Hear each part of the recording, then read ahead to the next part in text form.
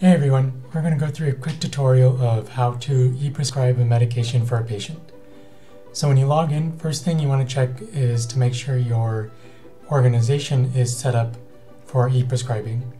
So when you go to organization in the settings, you can see I've filled out all of my information here, and I have a little checkbox here that says medications are enabled. So if you have not filled out all your information, you won't be able to see the checkbox. And once you fill it out, you'll see a pending, and then once it's confirmed, it'll turn green. Additionally, you want to make sure that your particular user is confirmed to prescribe medications. Normally you need your NPI number as well, and you'll see a checkbox once it's ready.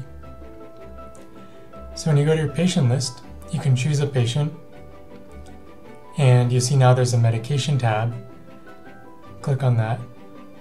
And you can see it says patients not added to e-prescribe. So normally when you add a patient, they'll automatically be added to e-prescribe. But say you add a patient and you don't add all their information the first time because they're just coming in for a consult. Then when they come in the second time, you fill out all the rest of their information, their address, date of birth, and you can add them for tracking and prescribing medications. So you just check this box down here and then click Save. And also this help information tells you what all you need. So click Save. So now if I go to medications, you can see that message is no longer there, and I can click Add Medication here. And this pops me into the e-prescribing interface.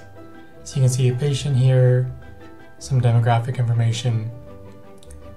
So let's first add a pharmacy for the patient. You can see it's pretty simple. You just search for a pharmacy by name.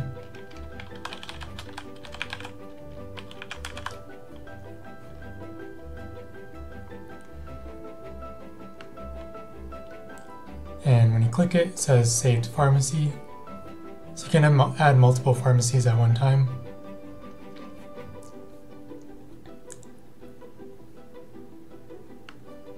And now I want to add a prescription. So I click Add Prescription here, and all I have to do is start searching. Let's say I want to do levofloxacin. So I click on the one I want a tablet.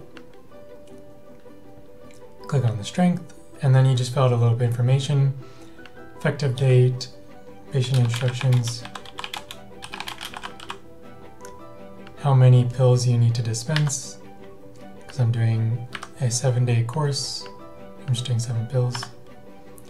And you can also save it as a favorite so that if you prescribe this medication a lot, you can easily come back to it without having to search for it every time.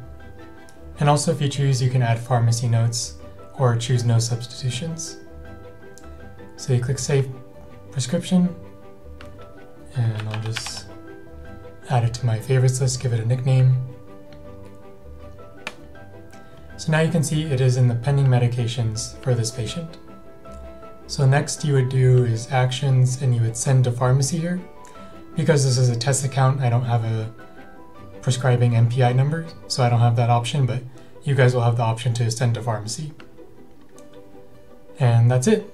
You can see your pending medications, active medications, inactive medications, and you can also even see a patient's medication history through SureScripts, as long as you have the patient consent to do that. So you can click this X button on the top right when you're done. Click out. And now you can see that the medication shows up here and shows entered as the status. Another thing you can do is print out the drug information sheet. So when you click on the medication and you click on this link here, it pulls up a new tab, and this is the drug facts. So if you want to print this out for your patient, this may be useful at times to give to them further information.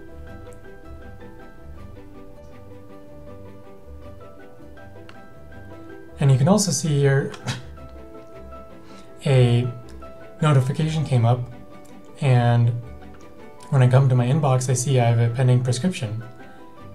Because I was not able to send that prescription to a pharmacy, it was left as pending, and we automatically flagged that as a urgent task.